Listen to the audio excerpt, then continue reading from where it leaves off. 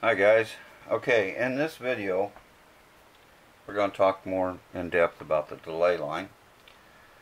I had one person asked that he was interested in understanding a little deeper how this thing delays and how it operates. So I just brought out the schematic to show it, schematic view. One little thing here that I want to discuss about this schematic is these two here are not in the unit. Now there's a couple other differences between the unit I have, the oscilloscope I have, and the schematic, but here's one difference here. They're just not in there. I don't know if they were at one point in time or they never were. I don't know. But otherwise, there are 24 coils, 25 counting these, so, and really they are part of the delay. So that means each coil is dropping approximately 0.01 microseconds to add up a total of 0.25 microsecond delay. What we're going to discuss and what really is causing the delay is both the DC resistance of the coils and the wires in between them.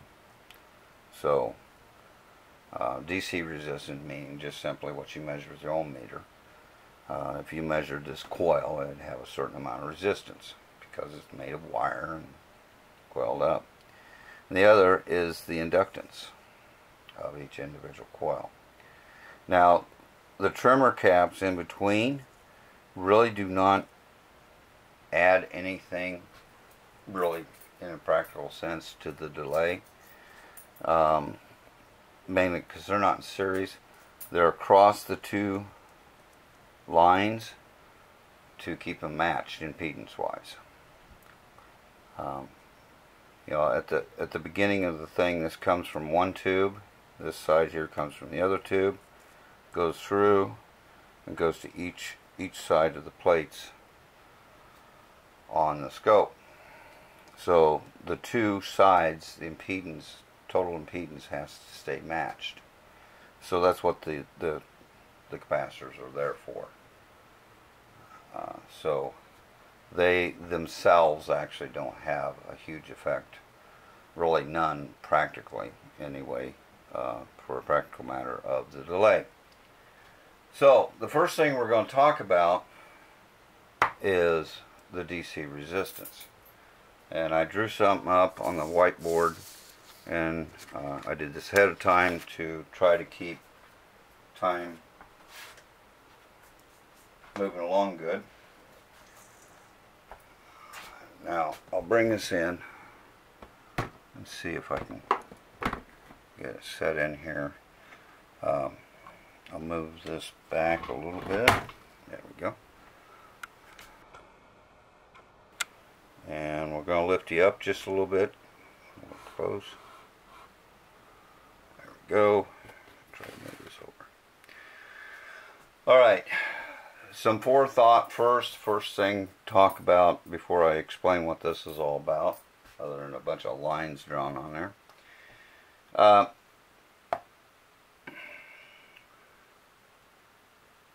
In a metal conductor,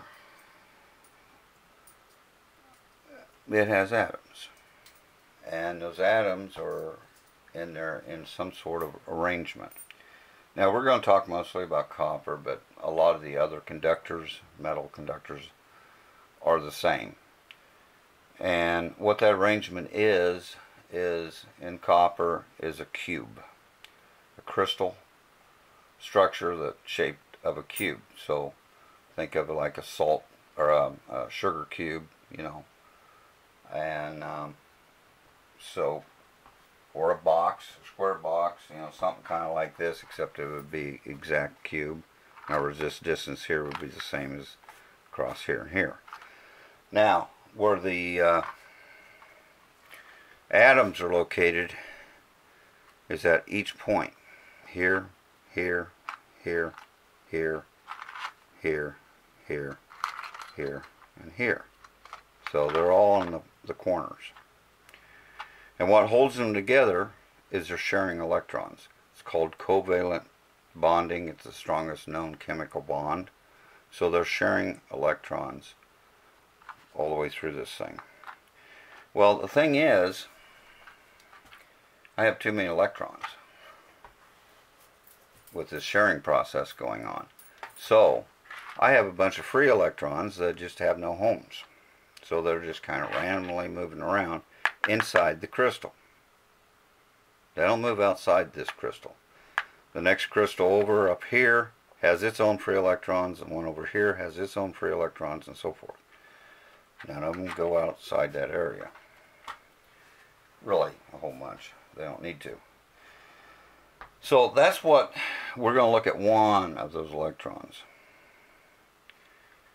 And if we do not have any current flowing through the wire, I have not hooked it up to anything. It's a piece of wire laying out here on the table, okay? Or all power shut off to your radio or whatever it is. Then they're bouncing around in there randomly.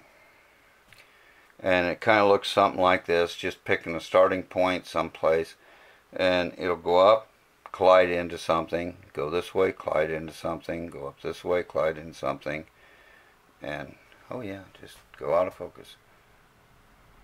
Really. Anyway, you follow the arrows. Oh boy. It keeps colliding. So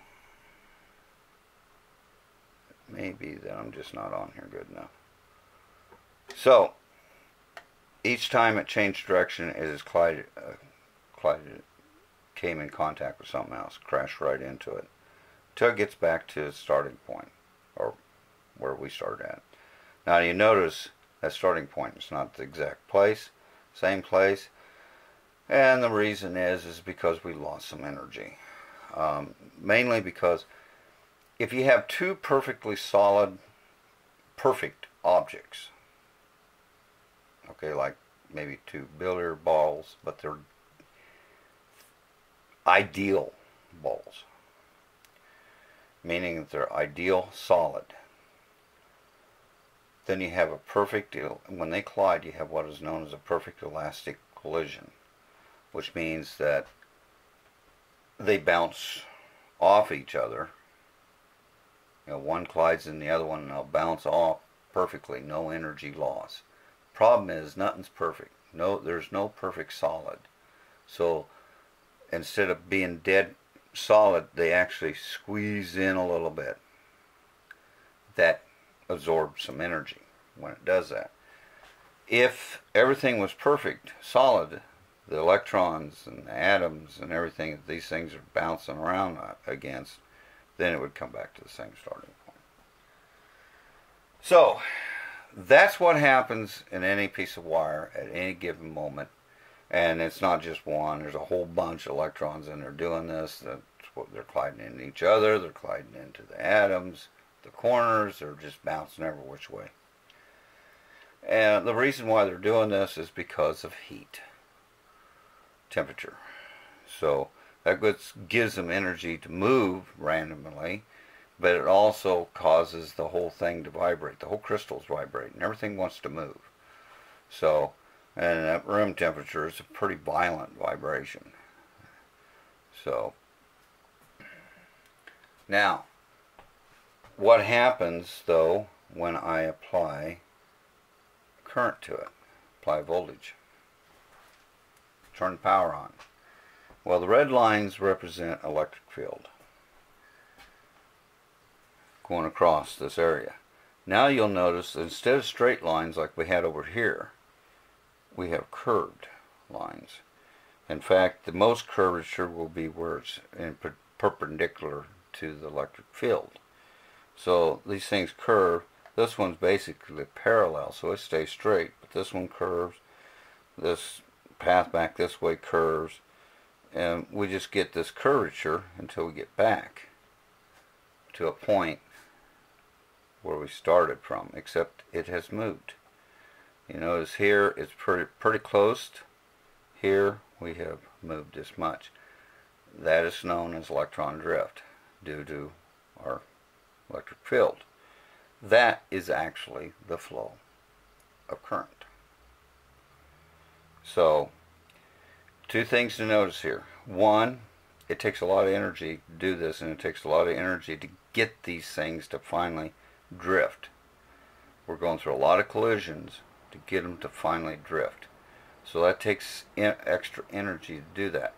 If they weren't bouncing around in here and everything, then it would take a lot less energy. So whenever I have to add more energy into a circuit, into something, and into a system, I'm losing to get it to do something that is a loss that shouldn't be there.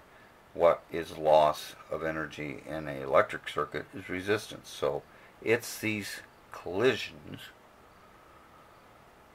random collisions basically, but these collisions nonetheless is what creates resistance. But also the path, say from here to here, where it makes its first collision, is pretty darn fast.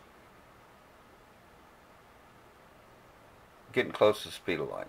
It'll never be the speed of light, but it gets awful close. But this path, much slower. So the drift is way a lot slower.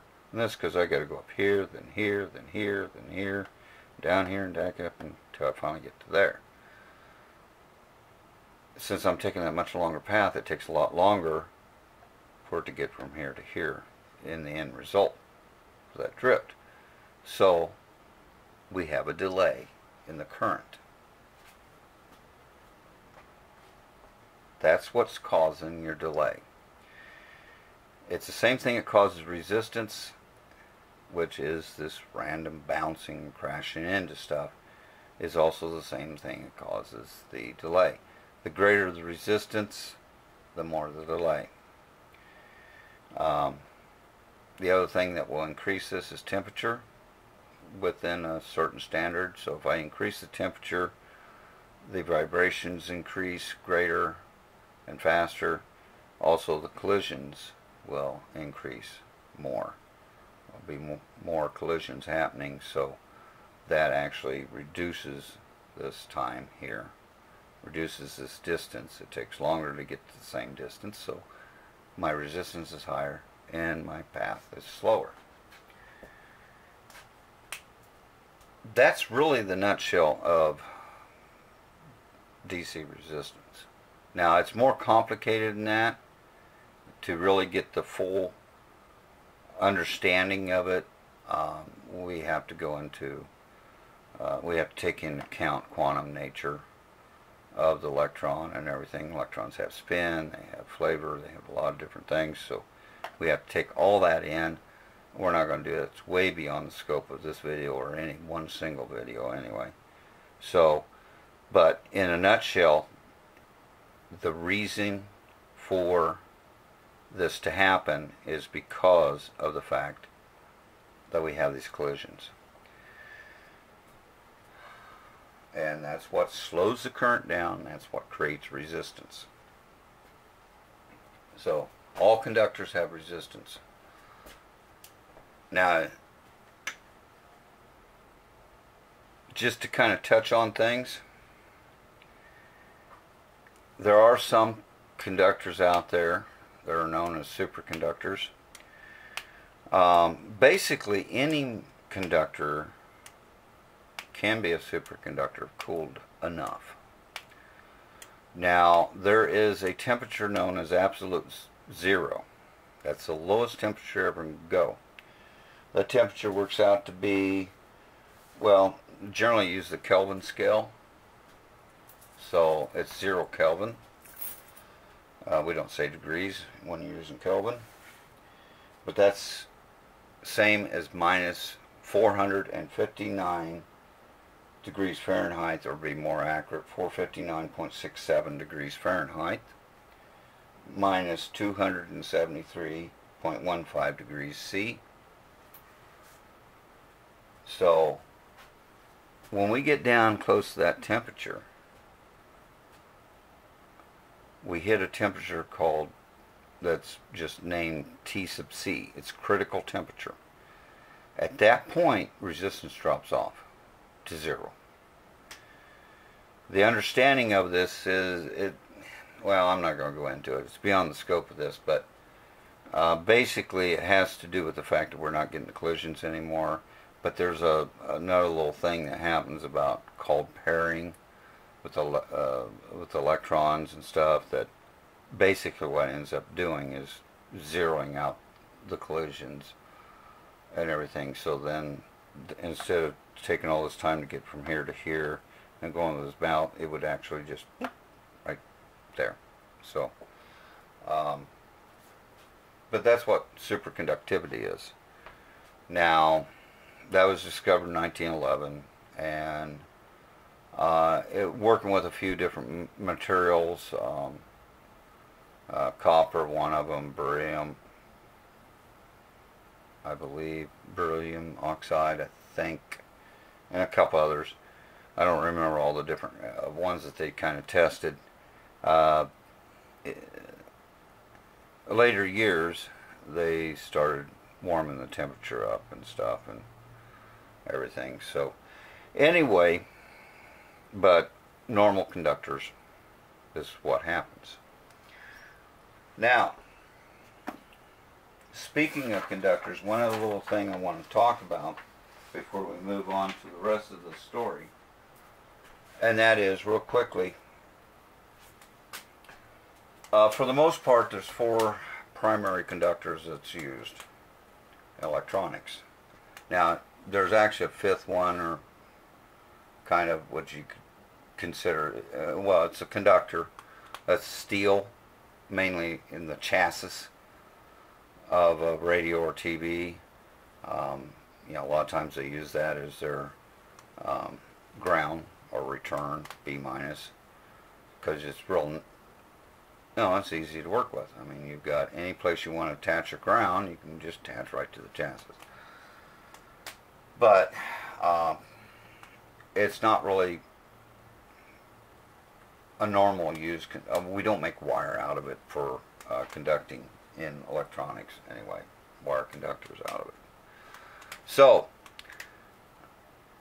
the 4 primary conductors that is used is silver, copper, aluminum, and gold.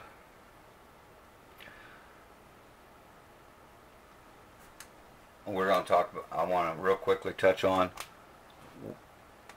the rankings from the best conductor to the worst conductor of the 4.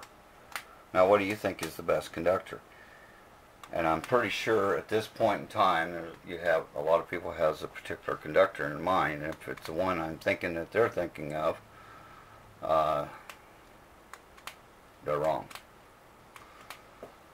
So, what is the best conductor? Well, it's not gold. In fact, gold's the worst. So you might think copper. Copper's used tremendously. No, it's not. It's not the best conductor. It's the second best. What's the best one? It's silver. So the list goes silver, then copper, aluminum, and then gold. The difference between silver and copper, they're pretty close. Copper's about, silver's about, say, about 35% better conductor, meaning it has about 35% less resistance than copper has, excuse me, for any given size of wire. All right. Aluminum, on the other hand, has twice the resistance for the same size wire as copper. So when you use aluminum, especially when you're looking at carrying current and concerned about it, you have to use twice the size, double the gauge, twice the size wire to have the same current carrying capabilities as copper has. So And then when we go to gold, gold is 4 times worse, has 4 times more resistance than aluminum has. So why do they use gold? Well, assuming that they really are using gold and not some other type of plating on there and just shining it up, making it look like gold, such as maybe a brass or yellow brass or something of that nature. Gold really is used, and its intended purpose is for corrosion control. Gold doesn't corrode. So anything that's, especially either on ships, dealing with salt air along the coast or anything like that, any connectors, plugs, connectors, stuff of this nature are gold plated. It's a very thin plating, but it nonetheless is gold plated. The plating's thin enough that the increase in resistance doesn't matter anyway. But the main thing is to keep them connectors from corroding. So that's why they use it. Now, as far as some other things, other companies and stuff out there advertising on those, for those companies and stuff, has really pushed gold really hard. They basically try to make it sound like it's really a top conductor and we gold plate our connectors or that or whatever. They're feeding you full of lies. I'm not even absolutely sure if they really do gold plate. I mean, at the price of gold today. So, but they might on some of the real expensive stuff. But no, its primary purpose is for corrosion. It's a plating, so you don't have to worry about corrosion. So those contacts, those connectors will have guaranteed connection, making good contact. All right. So now that we're done with that, let's look at the other part of this. So the DC resistance is slowing down our path, our current.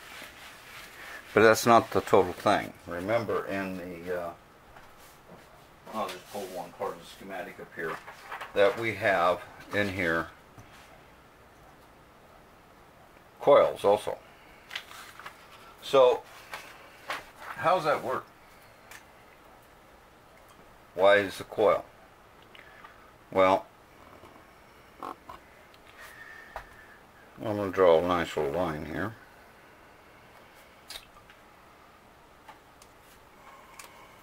And we're going to take and draw a sine wave.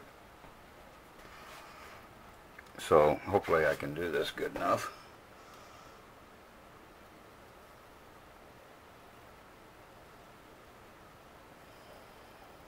Okay. Now if I kind of, well, we got a point here, and a point here, and a point here, and we got approximately about right in here, right in here. Okay. Now, in an inductor, in a coil, an inductor, voltage leads current by 90 degrees in a perfect inductor. Or another way of putting it, current lags voltage by 90 degrees. I'll go into why, but this is what it looks like. If I can draw this in nicely.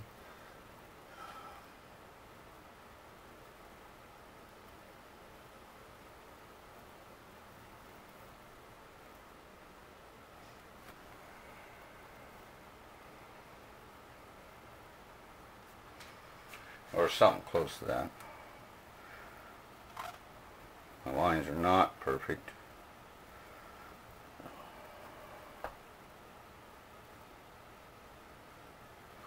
Not a perfect sine wave, but you get the gist of it. So, red is current, blue is voltage. We're in an inductor. So the voltage starts out first. I apply voltage across it. Sine wave, so it starts building up voltage. Only when it hits peak, which is 90 degrees, will the current start flowing. and then the current will hit peak at about the time that the voltage reduces back to zero, and then starts flowing the other direction. As that happens, the current starts going through here, through a path like this, and starts getting to peak again at the other side. So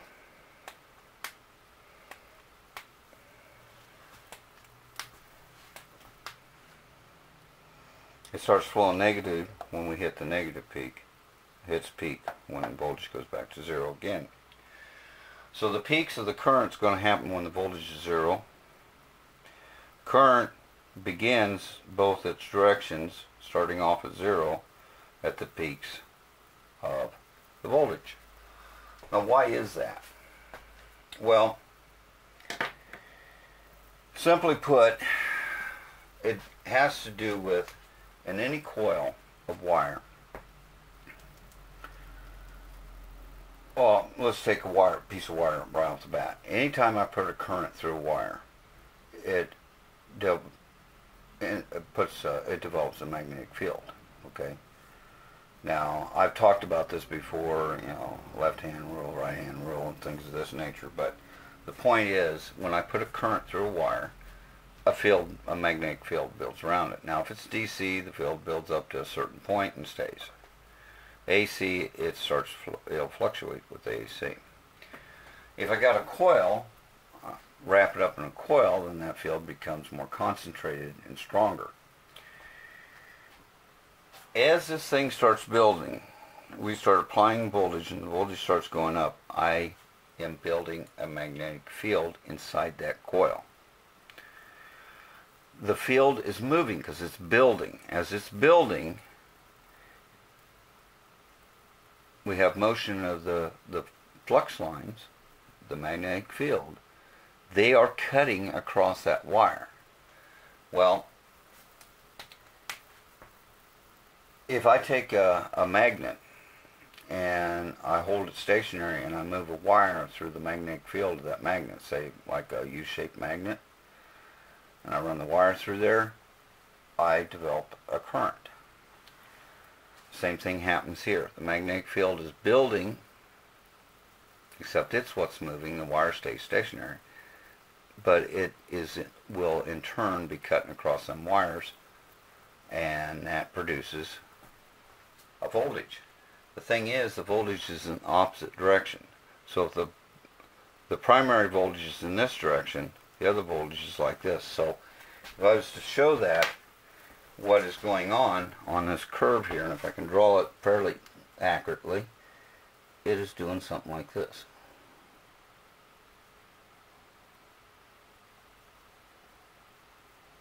Except really the peaks will be almost the same height. Excuse the drawing, I'm not that good at this, especially when I'm working around the camera. So basically, as the primary voltage is going up, we have a counter EMF going this way. They call it counter EMF. It's counter voltage in the opposite direction. They're canceling. When we hit the peak, at that point, that instant in time, the voltage is stationary. We're not building any more voltage. The field comes stationary. Now the current can start going. As this voltage starts going down, the field. Sorry about that. This camera times out at 29 minutes. I wasn't keeping close, so I'm not sure where I was at. So I may be repeating myself a little bit here. So anyway, when we hit peak, I'm pretty sure I got to the peak here on these two. The voltage is not changing anymore, and the field is stationary then at that point, so the current can start flowing. As our primary voltage that I'm applying across there, that sine wave starts decreasing, the field starts collapsing. Well, the counter EMF, it starts creating a counter EMF in the other direction, which is trying to keep that field built up. But the thing is, it's heading to more positive, same way as the current. So the current continues building because this is in the same polarity now, until we get to the 0 point. At this point, this starts decreasing, the voltage going more negative, and this is going more positive because we're crossing a point where we've lost the entire field. Now we're building a field in the opposite direction and a counter EMF in the opposite direction. So now they just reverse and go from this way and flip around this way. The current hits peak at that point. Now it's usually going to be less than the voltage because there's some DC resistance. So we lose some of our, we reduce the current some. So as this continues on, and these are countering it, the current starts falling off until we get to a point of zero current right at the peaks again. Then the current can start building up again. As this voltage drops off, we have counter EMF in the same direction as current. So it continues to build as this drops off until we get to this point where there's zero again. And then this just continues. Now, in this, that's happening inside the coil. Once it leaves outside the coil, the two come together instantly, back in phase, till they go into the next coil and they go out of phase. It's due to this phase, this current, which current is what does work. You can have all the voltage in the world, but if you have no current, no work gets done. The current is what is actually going to do the work. It's what's going to build the charge up, the electrostatic field on the plates of the CRT to create the deflection. It is, it's what turns the electric motor. It's what supplies the power to operate transformers and stuff, move voice coils, everything. So only current does the work. This delay, this is actually a delay at 90 degrees. So in each one of these coils, I'm getting this rough 90-degree delay in current. Comes back together, but then we delay again, and come back together, and then we delay again. That coupled with the DC resistance delay, slowing down the current, all combined makes up the total delay of each coil, as well as the total, all the coils combined. So each coil approximately 0.01 microseconds. And we actually measure this in impedance. Now, what little math I'll give you today, what is impedance, at least in this situation.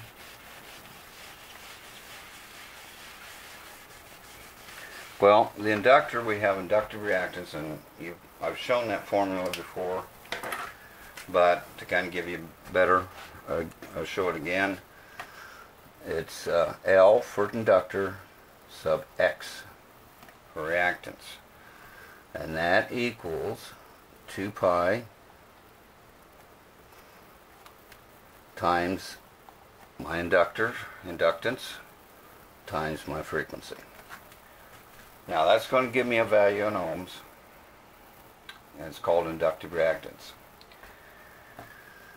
Now, impedance is, since we have this shift of 90 degrees of the current lagging and everything of the voltage, well, what it turns out to be is a little graph that we can show. On this line, going this way, will be our resistance, and also known as the voltage going that way, or the current going that way. This way is the voltage, and also in this is my L sub X. This is 90 degrees. Okay. Now, impedance is the distance from here to here. Total amount of resistance and total amount of this. That distance is my impedance. So the formula for impedance, which is Z, equals the square root of my inductive reactance in this case, squared plus my resistance squared. The Pythagorean theorem, a squared plus b squared equals c squared. Right triangle formula here. You got right triangle, so you want to find the hypotenuse. It's also known as basically vector addition. So, but that's how you figure impedance. So, in other words, we're combining the resistance delay and the inductance delay. And we give it a name. You know, the total resistance here, or total AC resistance, is impedance. And that total impedance is what's going to create the full 0.01 microsecond delay for each coil. And it works out to 25 coils basically. We have 0.25 microsecond delay. And that's it in a nutshell for all basic practical purposes on this. That's all really there is. Now, there was another question asked, and I will get to that one about this circuit, and that is wanting to have at least an explanation or some demonstration of how to calibrate. You know, remember those have all these caps in here, and that's keeping the impedance the same on both lines. And I'll go into that once I get the scope back together. I can't go directly into it because I don't have the equipment to actually do the real calibration, but I can sure discuss it and explain how it's done and the like. So, but in general, doing this, as far as that goes, all the other calibrations that's in that scope is kind of like doing an alignment, and it's kind of like a TV alignments. So, meaning that for any particular make and model of scope, it's going to have, you really need their instructions, because they're going to have a unique set of instructions for doing all the calibration, including the delay line. Because in this, on this scope, it wants to use a 400 kilohertz square wave to do the calibration of this delay line. Some other scope might want to use a different frequency, you know, and stuff like that. So I'm not going to go directly into exactly this one. For one thing, I don't have anything to produce a square wave with that frequency. But the other thing too is all the calibration instructions for this scope will be different for even another Tektronix different model scope would have slightly different things. So it's like aligning a TV. You need to get the service information for a particular TV that you're going to do alignment on, because there may be some similarities, but there's also differences too. So, but I can go over it in a nutshell and kind of explain how it's done and how they figured to do it, how they come up with the way they do it. So, I think that's about all I've got for you. Again, this is not the whole story of this, but it is a good approximation of it. You know, especially with the DC resistance. There's a lot more to it than that, but it's beyond the scope of any, pretty much any one video. It would take several videos really go over it, and there's a lot of information there. But I hope you better understand how things get slowed down, how the current gets slowed down, and what's actually causing that resistance in there and stuff. So, and kind of have a better understanding of the delay line and how it functions.